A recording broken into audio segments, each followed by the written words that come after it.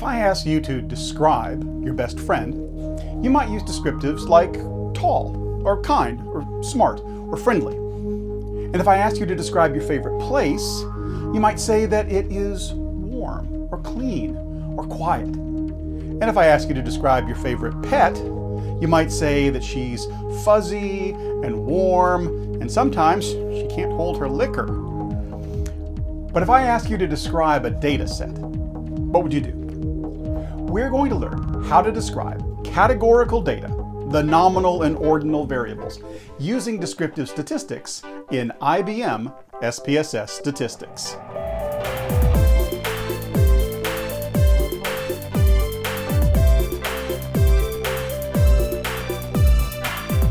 Well, first, I should tell you where you can find these data that I'm using. In the description for all of the videos in this series, you'll find a link to a Google Drive folder. Right-click on any dataset to download it to your computer desktop. We can choose the dogtoys.sav SPSS dataset. It contains all of the changes that we made after importing the data from Excel, as described in the previous video. Double-click to open the dataset in SPSS. Data are all of the facts and figures that we collect in our research. Now, typically, we code our data as numbers, although sometimes we use full words or maybe just letters. When we organize our data into meaningful groupings, we call them variables. If we use numbers in our variables, it is vital that we know what job each number is performing. Does that number 2 mean that this individual is in the second group, or that she came in second place, or that he scored 2 points, or that that movie is rated 2 out of 5 stars? When numbers stand in for names, such as number 2 being the number on your football jersey, or your student ID number, or indicating your belonging to the control group, which we coded as number 2, then that number is nominal. Naming variables are called nominal data, and they simply define differences between groups. If, however, the number tells us when an event occurred, such as you came in second place, or this is your second visit, or your TikTok dance is number 2 on the top 10, that number is ordinal. Ordinal data are numbers that convey an order or a rank. Like nominal variables, ordinal variables indicate a difference between groups, but they also show a direction of difference. You can't compare nominal scores, except to know that the red team is different than the blue team. But with ordinal scores, you can compare within the rankings. The valedictorian is always first place in the graduating class. The winner of the race is always the fastest runner in that race. But you cannot compare between rankings. You cannot tell if the winner of this year's race is faster than last year's winner, or if this year's valedictorian is smarter than last year's. Both nominal and ordinal data are categorical data. They both define categories or groups. Now, if the categorical variables have an underlying order, then they are ordinal. If the categories are unordered, then they are nominal. Both nominal and ordinal data can be numeric, coded only as numbers. Some nominal data may be coded as letters or words, such as experimental and control for the research groups, or M and F for male and female. When nominal data are coded as words or letters, they are called string variables in SPSS. String variables can contain a combination of letters, numbers, or even symbols. Now, there are 2 more levels of measurement that we will discuss in the next video, and they are scale level variables, interval and ratio data, also called continuous data or quantitative variables. Scale data tell us an amount. They tell us how much of a difference exists. Let's look at our data. Which of our variables are categorical? We have 4 categorical variables in this data set. 3 are nominal and one is ordinal. Remember that the dog ID number is for identification, not for analysis. Now, why is breed nominal, but size ordinal? The three breeds are different, but they do not have an underlying order. Even though they are assigned as values of 1, 2, or 3, you cannot multiply Chihuahua by Fuzzy Dog. The numbers simply tell us which category the dog belongs to. Small, medium, and large, on the other hand, are different, but they also have that underlying order that tells us their relative size. Large dogs are bigger than small dogs, even if we don't know by how much.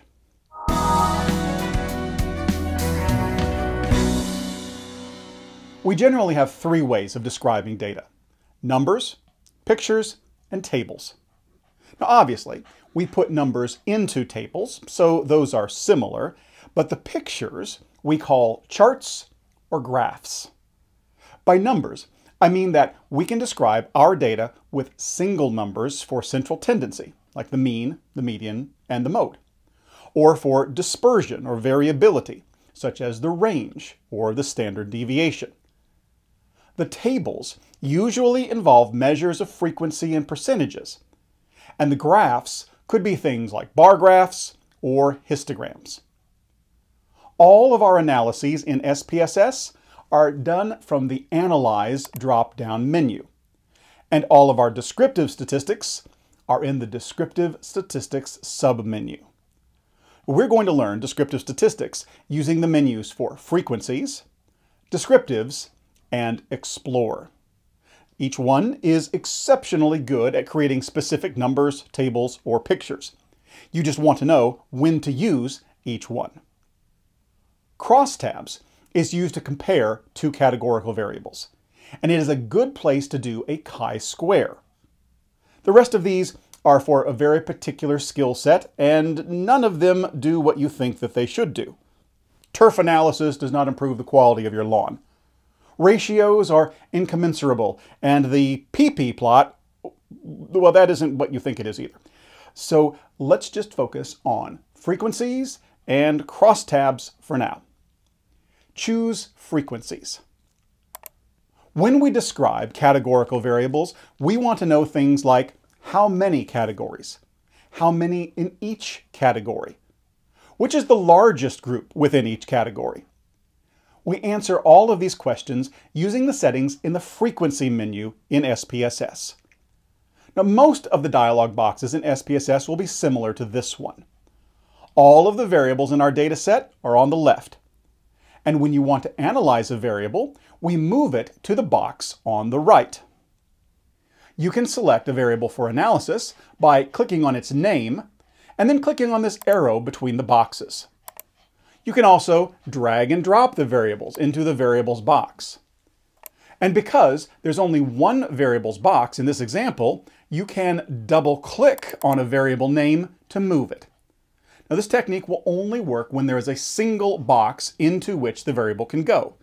If there are multiple drop zones, then you must move the variable by clicking on the arrow or by dragging and dropping it. Now, remember tables, numbers, and pictures. By default, SPSS will display frequency tables. To get pictures, click on Charts. Click on Bar Charts. And note that the chart values are set to frequencies. For our numbers, click Statistics. The only numeric measures that we should use with categorical data are the mode for nominal variables and sometimes the median for ordinal variables. Now, if you choose a measure of dispersion, it would be the range, but we won't do that here. Click Continue. We are now set up to get tables, numbers, and pictures. Click OK. The viewer pops up, showing us the output that we asked for. Let's see what questions we can answer. First, we see a summary of the variables in the box labeled Statistics. We have 50 valid scores for each variable, with no missing data. The median might help with interpreting ordinal data, but not so much here. The mode is the most frequently occurring score, but we will interpret the mode using some bar charts. The first frequency table is for breed of dog. Now this table tells us how many of the 50 dogs are Chihuahuas versus fuzzy dogs versus retrievers. The total tells us that we have 50 valid scores. We see that there are 16 Chihuahuas, 18 fuzzy dogs, and 16 retrievers. Now this is called simple frequency or counts. I could report simple frequency that there are 18 of 50 fuzzy dogs. But a better way is to use a measure of relative frequency, or even better, percent frequency. I can say that 36% of the dogs were fuzzy dogs and 16% of dogs preferred a chew toy. Percentages are much easier to interpret and to compare than simple frequencies. The columns for percent and valid percent are exactly the same because we have no missing values. If 5 data points were missing, then the percent would be based upon the total number of 50, including the missing values, whereas the valid percent would be calculated based upon the 45 data points that exist, excluding the missing values. Because of this, I recommend reporting the valid percent column unless you have a specific reason why you need to report the percent. Cumulative percent assumes ordered categories, so it is not useful with nominal data and only sometimes useful with ordinal data. Using a frequency table helps us answer how many categories. We have 3 breeds of dogs, 5 types of toys, and 3 sizes. And how many in each category? 32% are Chihuahuas. To answer which is the largest group within each category, turn to the bar charts. Describing our data with pictures, in this case bar charts, shows us the same information as the frequency table, but makes within-group comparisons much clearer. The height of the bars shows us which groups have more. The tallest bar would also be the mode for that variable. We can edit charts in SPSS by double-clicking on them. Some of the tricks that I'm going to show you require SPSS 17 or the 17.0.1 update. So for example, double-click on the favorite toy bar chart to open the chart editor and the accompanying properties window. Click on any of the bars to select them. The first thing that I would like to do is attach the numbers from the frequency table to these bars, making them easier to interpret. With the bars selected, click on this icon to Show Data Labels. Now I can see the simple frequencies. Note also that the Data Value Labels tab is now open in the Properties window. Remember that simple frequency is not as easy to interpret as percentages. Here, I could add percent as a label. Click Apply. I can remove count just as easily. Click Apply. By selecting the Number Format tab, I can change the decimal places to 0. Click Apply. Now I can see the actual frequency count on the y-axis and the percentages in the bars. To make this chart closer to APA style, I can delete the title or the footer. I could select Hide Grid Lines, and I select the bars and change their fill color to gray. If I want to create a Pareto chart, I can click on any bar and then select Categories in the Properties window. Tennis ball is the tallest, followed by Chirpy Bird, and then Stuffed Monkey, Rope Bone, and Chew Toy. Click Apply. Now the bars are in descending order. To save the changes, simply close the chart editor. There's one other display for individual categorical variables that I'm going to show you, against my better judgment.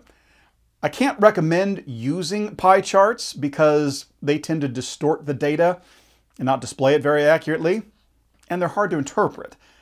Bar charts are much better for displaying categorical data. But rather than going to the Analyze menu, let me just show you a shortcut. Use this icon to recall recently used dialog. Choose Frequencies to bring back our Frequencies dialog box. Click Reset to clear the dialog.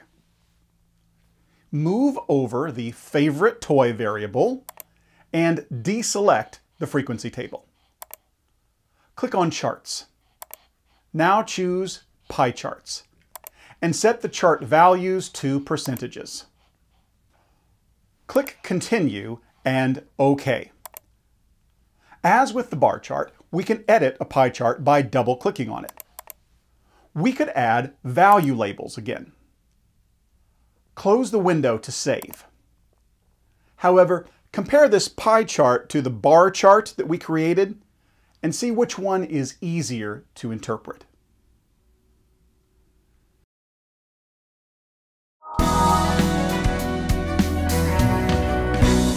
So far, we've been creating descriptive statistics and charts for a single categorical variable at a time, such as favorite toy and breed of dog.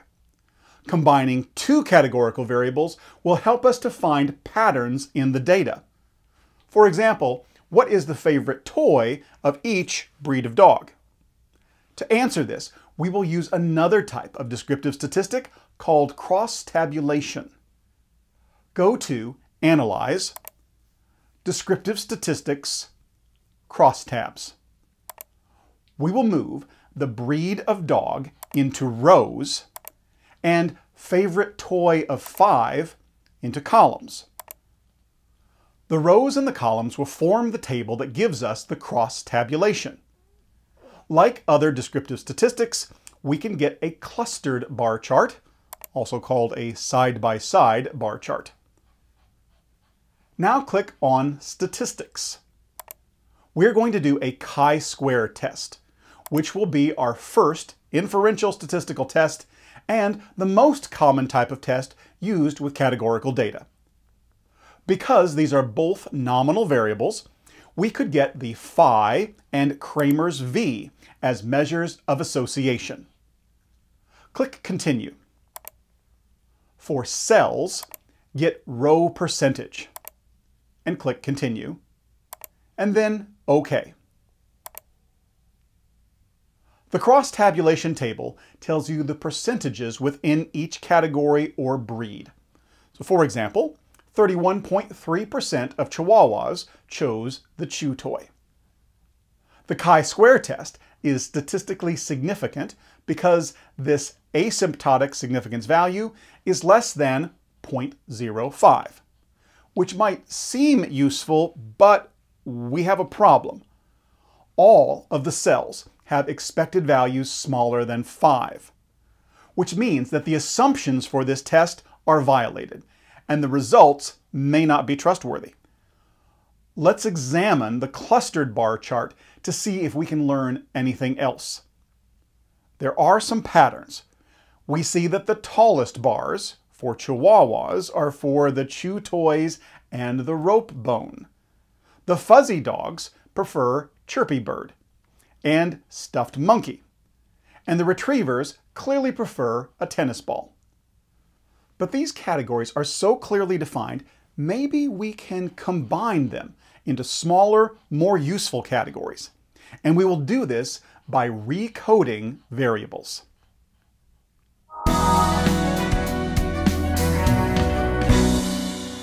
To combine these categories, we will need to recode our favorite toy variable. Because we want to keep our original variable, we will recode into a new variable. Go to Transform, Recode into different variables. We will use the variable favorite toy of 5. we're going to recode into 3 options. We will name our new variable favorite toy 3. For the variable label, favorite toy of 3 options. Click Change to establish this as the name of the new variable. Now click on Old and New Values.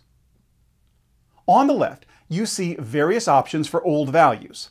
We can change missing values into numeric values, or we can choose a range of numbers, begin with the lowest or the highest, and then recode values that we have not chosen.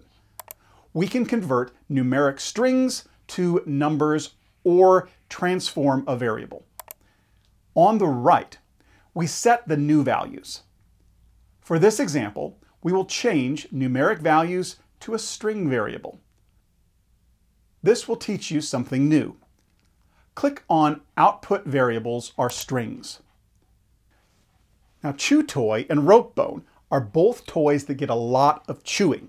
So we're going to combine them by changing 1 to Chewy. Add. And then doing the same for 3. Now, Chirpy Bird and Stuffed Monkey both make noise. We'll combine them by setting the old value of 2 as noisy, and the old value of 4 also as noisy. Add. Value 5 will stay tennis ball. Add. Because tennis ball has 10 characters plus the space, set the width to 11. Otherwise, SPSS would cut our name down to 8 characters. Click Continue and OK. To redo our crosstabs, use this icon to recall recently used dialogue. Move the favorite toy out and replace it with our new favorite toy variable. All of our previous settings are still in place, so just click OK. Scroll down and take a look at the bar chart first. Chihuahuas clearly prefer chewy toys. Fuzzy dogs love their noisy toys. And retrievers love their tennis balls. What we'd really like to know is whether those apparent differences can be explained by chance or whether they are real. The answer to that can be found in our chi-square statistics. The significance values are less than 0.05, and the number of cells with expected values less than 5 are better. So in short, the likelihood of these results occurring by chance is very small. It seems that different types of dogs prefer different types of toys. Let's review what you have learned. You now understand that both nominal and ordinal data are categorical. Ordinal data have ordered categories, but nominal data do not. You know how to create frequency tables for individual categorical variables and which measures of central tendency and dispersion to choose. You can create a bar chart or a pie chart, the two most common displays of categorical data, and you know to use bar charts instead of pie charts, if you possibly can. You now know how to recode a variable and change its variable type, if you need to. And you know how to cross-tabulate two categorical variables to look for patterns in the data, and how to test those patterns using a chi-square test. Next time, we will learn how to do descriptive statistics for continuous variables.